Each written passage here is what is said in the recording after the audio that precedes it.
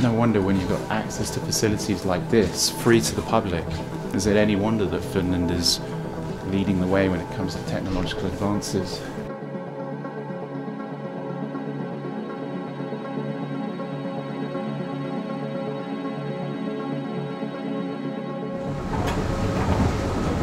Well, here I am inside this monumentally beautiful library. Last time I was in Finland, this hadn't quite opened. It opened in 2018, and it was a gift to the Finnish people to celebrate 100 years of independence. And what a beautiful, beautiful library. All citizens of Finland are entitled to library membership here. It doesn't matter where you live in Finland, you can have membership to this library. This is the Helsinki Central Library, known as Oodi. The library is situated in the Libary district, close to Helsinki Central Station and next to the Helsinki Music Centre and the Kasma Museum of Contemporary Art.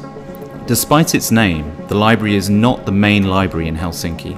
The main library in Helsinki is the less pleasing on the eye, but I'm sure just as resourced, Helsinki City Library. And if you're curious about finding that library, it can be found slightly north of Helsinki's centre. A design competition in 2012 to build the library was won by the Finnish architectural firm Ala Architects, and the structural design by Ramboll Finland. Ala Architects won the commission over 543 other competitors. The library was planned to be a 3-story building and to include a sauna, which sadly, and I think this is due to COVID or possibly other reasons, still hasn't materialized in the year 2022. The building also features a ground floor movie theatre. The building features an array of facilities, some of which I'm going to show you today. Wow, this is cool. 3D printers available to use. In January 2015, the Helsinki City Council voted 75-8 to launch the building project. The estimated cost of the new library was 98 million, of which the state agreed to pay 30 million in connection with the centenary of Finland's independence in 2017. On December 31st, 2016, it was announced that the new library would be named Oodi. The name was selected from a pool of some 1,600 names proposed by the public. According to Helsinki's deputy city director, Oodi was chosen because it's easy to remember, easy to say, I think I'm saying it right, and easy to translate. I probably aren't saying it right, so let me know in the comments. The selection jury also did not want to name the new library after a person, hence the name.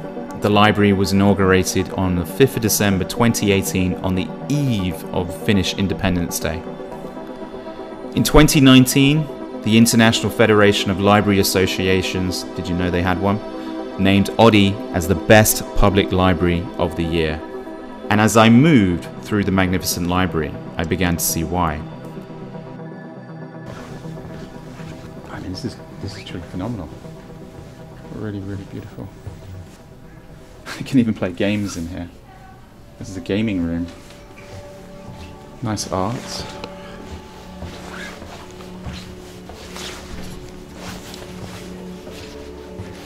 No wonder when you've got access to facilities like this, free to the public, is it any wonder that Finland is leading the way when it comes to technological advances? This is phenomenal. Sadiq Khan in London could learn a thing or two about this. London, we're shutting libraries. Finland, they're opening libraries. And look at what libraries can be capable of. A little quiet area, this is for meetings. It's super clean as well. We don't have people causing a mess. Look at the recycling, mixed waste. They take their recycling super seriously. But look, let's see what we've got. Europa Experience, Helsinki Info, workstations, copying, reading room, urban workshop, games rooms, learning spaces, children's materials, magazines, reservations, non-fiction. Wow, look at this.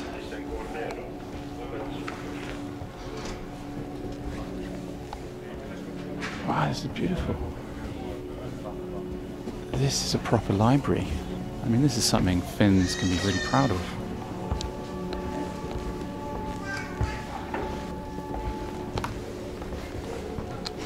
Here we have Helsinki outside. I'm not sure if you can see this. This is the Helsinki Parliament over here. Beautiful. Thank you once again for joining me in another one of my videos. If you're curious about other Finland content, I produced a Finland playlist, although this channel is much more as I slowly make my way around our beautiful planet and discover details those who came before us could only wonder about. Coffee shop.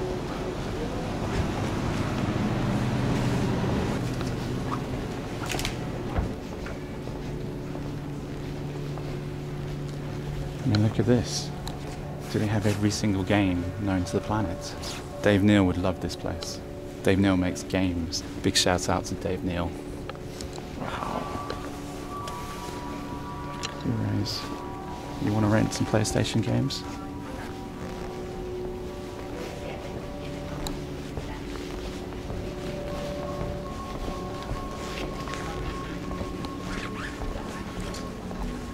Amazing. It's really amazing.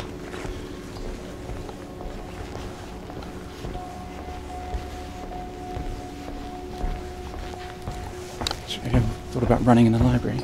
The design of this place gives the public an extension of public space. The contours of the floor change in a similar way to what you would expect them to do when outside, except here, you're in a beautiful library surrounded by books of the world. Visitors are encouraged to sit anywhere, and children are not frowned upon for using the floors as slides. The acoustics of the building mean people can sit and read in peace while others can have conversations without disturbing the entire library. So I'm just on the top corner of this building, and what you'll notice about the glass, I thought originally this was the snow stuck to the glass. Further inquiries has told me that so many dots in the glass, and this is all year round. You step back, you can see out of the window. It basically means they don't need blinds, although they do have blinds up here. But it basically means that you can get natural light all year round. Your iPad, your laptop isn't glared in the sun. It doesn't become uncomfortable up here, but very cool. Oodi has a collection of 100,000 books, magazines, newspapers, sheet music, films and games. While not as many books as some libraries, that is still a reasonably impressive collection, and the collection includes books in 20 different languages and material aimed at children, young people and adults alike. Most of the facilities can be booked for free, however, a fee may be charged for reserving the larger event venues, such as the cinema and the multi-purpose hall. But everything else, if you can believe it, is free to use.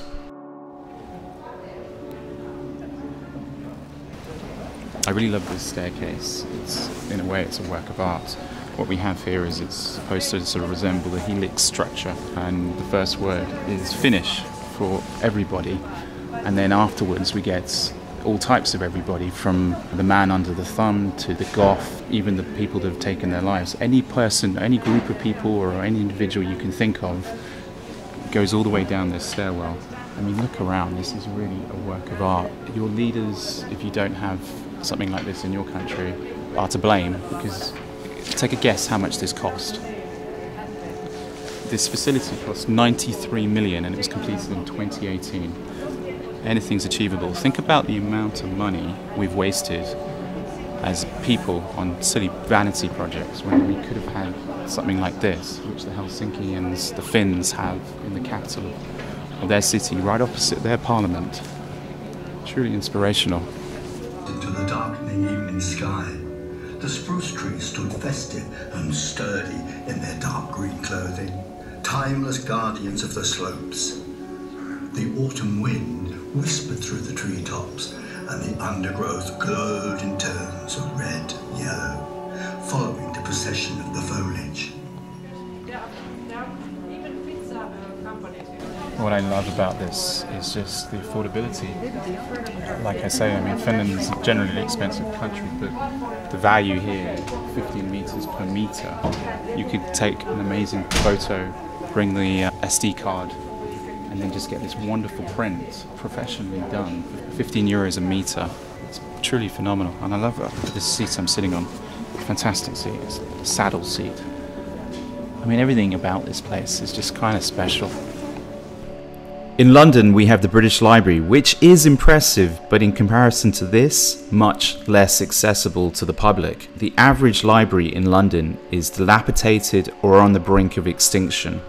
There are a few exceptions to the rule, but on the whole, most London libraries are a disgrace to what a library should be. Many have closed, and the ones that haven't been destroyed to make way for progress in the form of globalism have been turned into idea stores. I could make an entire video on how bad an idea they are. This is where the Clash of the Clans people set up back in the day, and they still invite people to participate with them. Apparently they've contributed almost just $750 million to the tax revenue, and it's truly phenomenal. Kitchen learning space, if you want to learn cooking. All these amazing meeting rooms. But what I'm just blown away by is the fact that this place is really well taken care of. There was an experiment to go to see how long this would last, because they feared that people touching it would, because it's quite delicate. It's the soundproofing for these band practice rooms, which are phenomenal. I mean, the equipment in here, I'm not sure if we can see through the glass, to show you the standard, is top of the range, top notch. In London, if you wanted to use something like this with the DJ equipment, you would have to spend hundreds of pounds just to get like a 1 hour session. But here, it's free. It's all free. Who says you can't have nice things? But this is the difference between a homogenous society, which is very trusting, of people that respect their environment, to a society like what you see in London. And I hate to say it, because London is my favourite city, it's my home. But we just don't have the opportunity to have this in London because of the people that showed no respect, and also the people that, I don't know, I wonder how long something like this would last in London. If we had something in London of the exact same size, I don't think they could pull it off for 93 million. It would probably cost us 3 billion or something due to the excessive corruption and the excessive brown paper envelopes that you see in London. But look at this, video and audio. I could do my editing in here if I was so inclined to do so. But the soundproofing is amazing, really, really amazing. I'm gobsmacked by this place, absolutely gobsmacked. And it's 3 floors of just wonder. And look at this, I mean, it's truly marvellous. People come here, they play the PlayStations, wonderful. This Englishman is enthralled by what the Finns have done, and in part, I'm envious that they are able to do this for their people. I don't think I'm wrong on this, because when I travel, I try to take in different libraries from around the world. Simple reason, they're good places to go to read a book, to use one's laptop, and just to sort of take in a little bit of silence while you contemplate where your next step may be.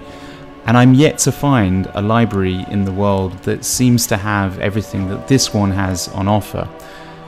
Obviously, if I'm wrong, I'd love to find another library just like this, or even better. Look at this, on the ground floor, you want to come play chess? Chess set up here. Auditorium over here. To take this pen, we are using these pens now to use machines. Yeah. Yes.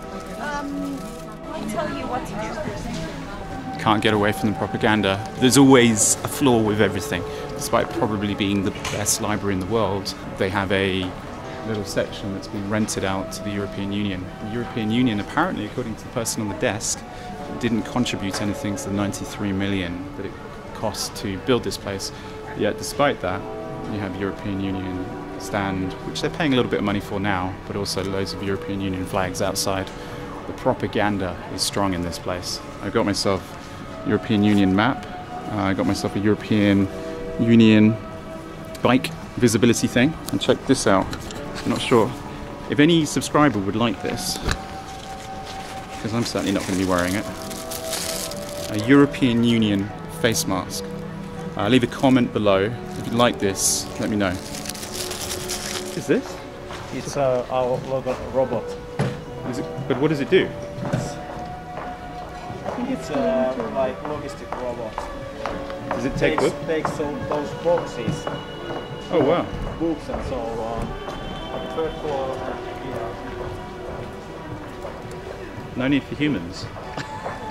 One day humans will not be needed. But look at this, this is amazing. So if you want to check in your book, deposit your book, somehow it scans here, and then it will go through the conveyor belts, and then a robot will take it to the correct floor, which you just saw there. It's really amazing. I look at this from the auditorium just on the ground floor. We're opposite. What is this? This is a hotel, a shopping centre, probably offices, and then behind us over there is the Parliament. Parliament have done well with this. This is the auditorium. Let me know, do you think this might be the best library in the world? Or is there one better? I mean, obviously you can't really compare it to the libraries that got, you know, millions of books, but they're very difficult to navigate around. They're very difficult to spend relaxing time in here. Here, you've got everything. You've got everything you could possibly want for the 21st century. I'm truly gobsmacked. I went into this library thinking, yeah, it's just another library, but I was blown away.